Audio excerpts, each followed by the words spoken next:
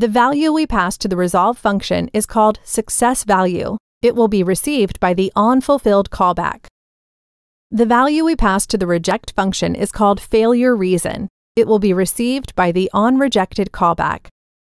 Success value and failure reason will reach onFulfilled and onRejected unchanged. But there is one exception: the thenable object. The thenable object is an object with a method under the name then. It only works with the resolve function. So, what difference will it make? Let's find out. We pass an object to the resolve function. Inside the object, we add a method, then. For now, we only console log a text. Next, we disable the then method of the promise object. Let's refresh the page and see what happens. We can see the then method has been triggered, but there is no output from the finally method. Let's open the promise object. We can see it is still in the pending status. The finally method will only be triggered after the promise has been settled. So how do we settle the promise? The then method will receive the resolve and reject function. We can use them to settle the promise.